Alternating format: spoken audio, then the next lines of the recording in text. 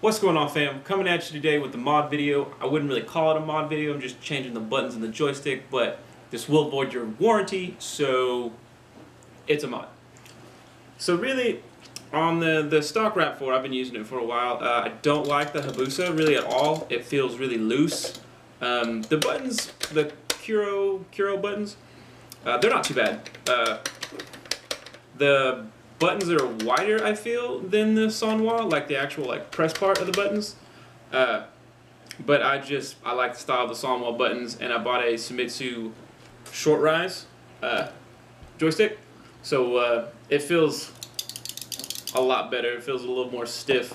Doesn't feel as loose as the Hayabusa does. So that's what I'm doing today. So I'm gonna film it all so you can kind of see what's inside of the RAP 5, and yeah, so let's get going. Alright, so to get this started, what we're going to do is we're going to unscrew all of the screws on the back. This will also remove the warranty sticker, which will void the warranty. So this is actually the first time I took the stick apart, so this is kind of the first time seeing it myself along with you guys. So once we get the back panel off, you'll see all the wires and the joystick and everything, which can be a little overwhelming, but don't worry, it's actually not that hard at all. Okay, so first we're going to remove the joystick. So to make this easier, you're going to want to set it on a box. The box is going to lift it up a bit so it's not resting on the joystick, and it'll make it to where the joystick's not moving around when you're trying to remove all the pieces. Like this small metal piece that rests at the bottom, it's a little half circle. Do not suggest using your fingers. It does not feel good trying to get that off. Would suggest using a flathead screwdriver, a pick of some sort, maybe even keys if you can get it in there. But just don't use your fingers because it does not feel good. But once you get that piece off, the joystick will actually just fall straight out. So make sure you're doing this in an area to where you can find all the pieces after they fall out, or somewhere that's well lit. You don't want to lose any pieces down like a crack of a couch or anything. So once you get all those pieces gathered up to the side, now we're going to switch to the actual joystick housing. Now what holds this bad boy in place are 4 screws, so you want to go ahead and remove those 4 screws and it'll just lift right off.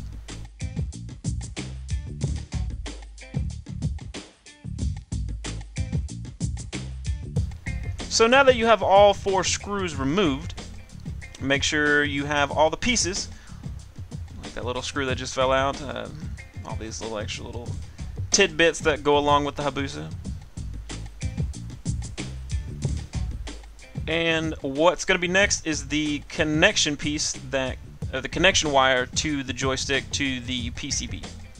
So what you're going to do is just go ahead and remove that. It has like a little lip that you need to kind of fold down and peel back. Just be extremely careful. You know, these are small plastic pieces. You don't want to break anything. So once you get that removed, it's really easy. Here's the new joystick.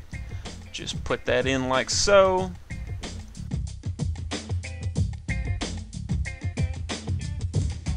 Some joysticks don't have this feature, which only allows it to go on one way. So if you put it in backwards, say your left will go right. So you just want to make sure that when you take it off, you put it back in the same way. Luckily with this particular joystick, there's only one way you can put it in. Now this particular joystick only has 2 screws that line up with the casing, so you're only going to screw in 2 more screws, and then once that's screwed in, you have a brand new Sumitsu joystick that all you have to do is screw the ball on, and then you'll be good to go. So up next, we're going to work on the buttons. Now the buttons themselves have these 2 wing pieces that you need to press down, and then they will just fall out of the casing. Had a little trouble getting my fingers in there to press the wings themselves, so I had to enlist the help of the flathead screwdriver to kind of press those in. And once you get them pressed in, they just fall right out the front. So just go ahead, and I suggest doing all of them right now. Just poking them all out through the front so they all kind of dangle out the front. So you don't want to get all the wires crossed up or anything. This just, in my mind, makes it a lot easier to keep control over what you're doing.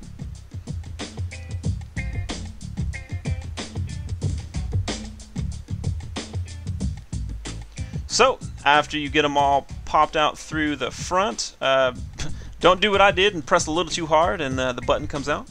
But so now what you're going to do is take the wires out of the old buttons and then put them in the new.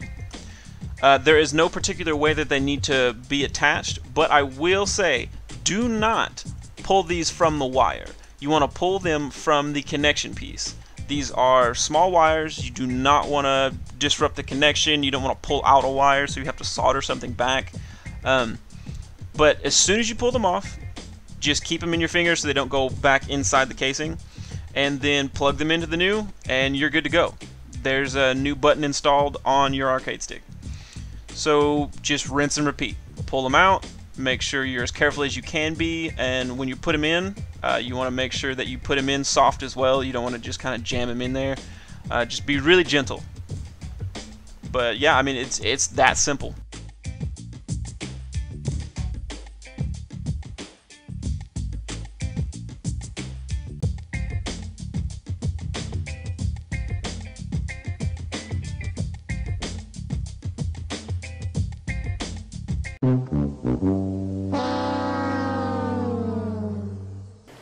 Sanwa buttons, Sumitsu joystick installed. The video shit out on me, but no big deal. Really, just follow what I was doing. You pop them out, take the wires out, put the wires in the new buttons, push that shit in, you're good to go. Screw the back on, you're done. So I'll have a review of the new hardware here pretty soon after I put some hours in on them. Tell you what to think of the silent version of the Sanwa. If you liked the video, please subscribe, like the video. If you didn't like it, thumbs that shit down. Tell me what I could do better. Tell me if I should just stop. I'm not going to, but you know, it's the internet. You can say what you want. But yeah, hope you liked this video. Have that review up soon, and till then.